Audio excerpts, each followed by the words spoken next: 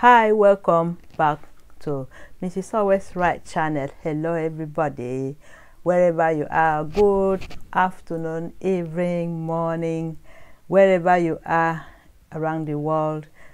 I am here to say hello again and welcome back to Mrs. Always Right channel. So how is everybody doing? As usual, today I spent the whole day being lazy about in the house because this is the only day I had for my day off. So guess what? I was late to wake up. I did everything in the morning, sort everything out that I supposed to do since last 2 weeks. So everything came in like a kind of relaxing day for me. So I did really enjoy my day. And also I have another, maybe I don't know when I will be having another day, 2 days off in a row. So yesterday and today was a day I just being lazy, spoiling myself. So by the way, let me introduce myself again. This is Mrs. Always Right channel, and this channel we have so many things we do. It's a kind of, like we call it, mixed grade. We mix everything up.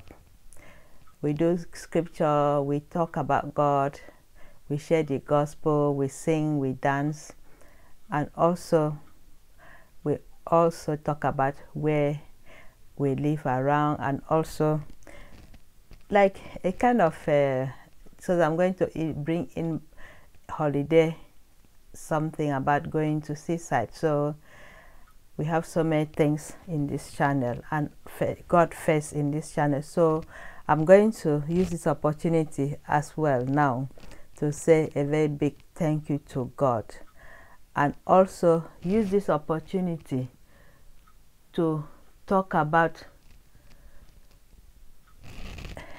just to pay condolence to one Nigerian young singer who just passed away a few days ago. So there's a lot of questions around in Nigeria, how and when and what is happening. So I am going to let you know. Let me just answer this call. So I'm going to give you update about it.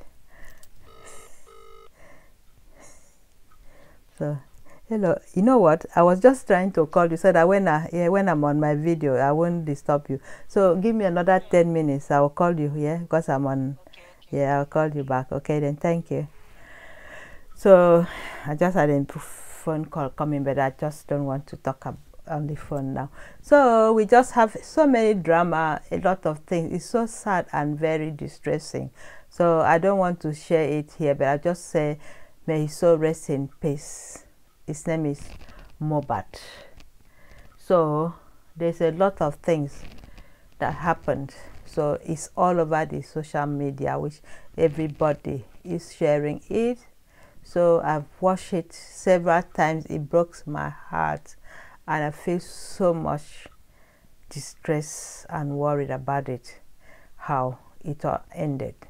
So it's good for us to pay attention when people are in trouble, when people are crying out for help. It's good for us to show that attention. He cried out several times, but I don't know how they missed it.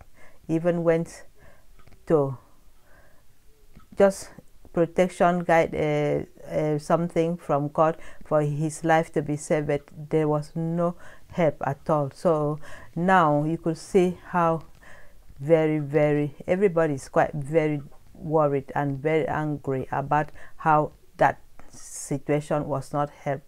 They didn't help him when he was crying out loud. So I just use this opportunity to pray for God to give him peace wherever he goes, because he's so sad. So that is how my own day was. I spent the whole day watching and following up all the stories about this young guy. So that is how life is. Now you can see how much people are there for him, but when he was crying out, there was no help. But I don't know how everything just went like that. Nobody saw what was coming. So today, I'm just going to share a word of God about having double mind. Do not be double-minded. That is going to be the word. That is going to be the word I'm going to share today. So I'm just going to talk about double-minded. So I'm sorry about that. I just don't know what to do. I'm just going to move it to a different. Sorry, I just want to change something around in my.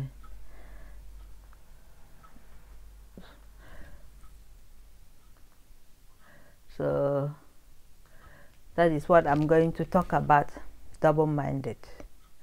So often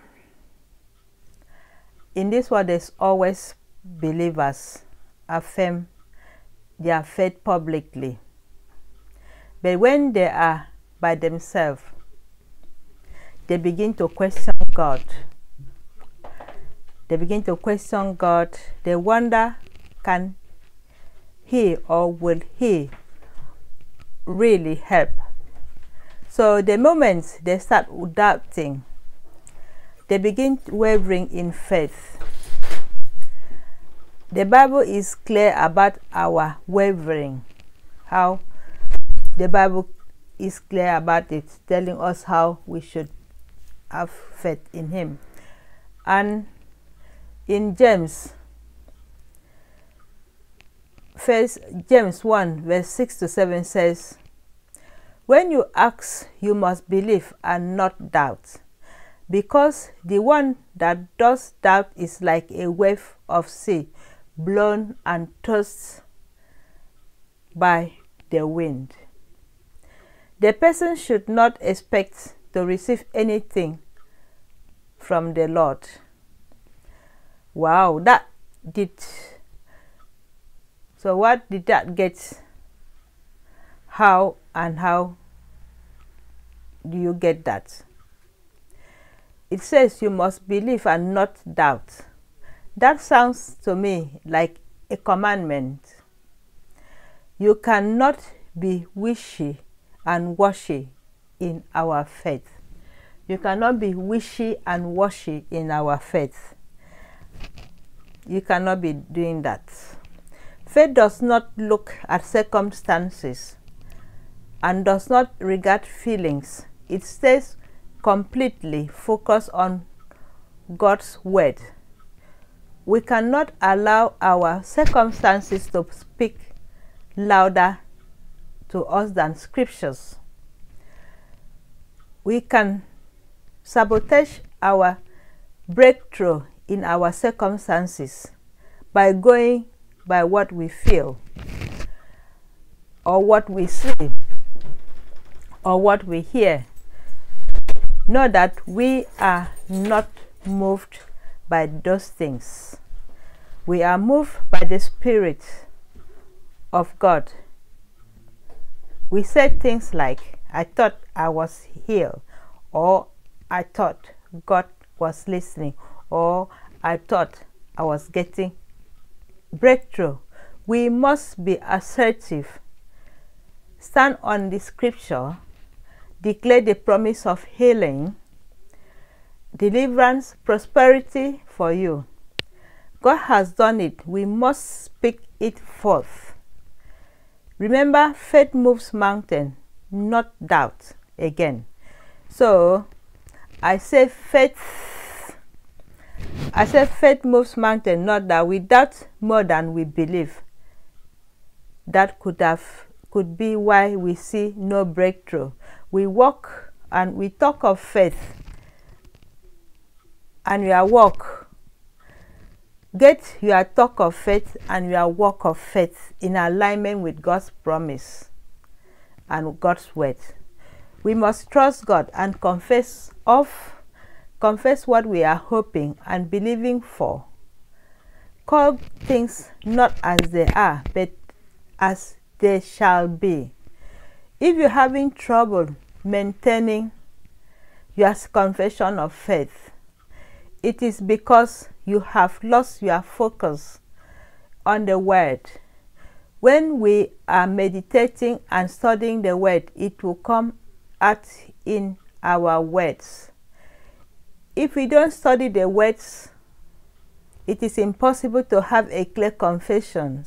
We cannot confess our faith in God's promise if we don't know what He has promised us. Staying focused will change our talk from what I can't do to what I can do. It will bring us from hopelessness to hopefulness, from doubt to faith. We can do this. Let us refocus on God's promises and take our eyes off the circumstances. Have a blessed evening and be a blessing. Make your day and your night and everything count. So we have to pray that God should always direct and guide us to have faith, to believe in Him and trust in His timing. God bless you for listening.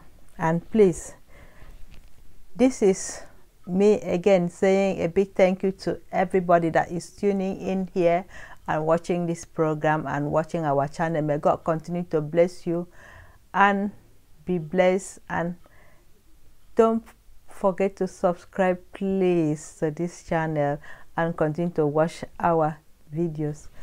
And have a wonderful night and good night. Bye bye and bye.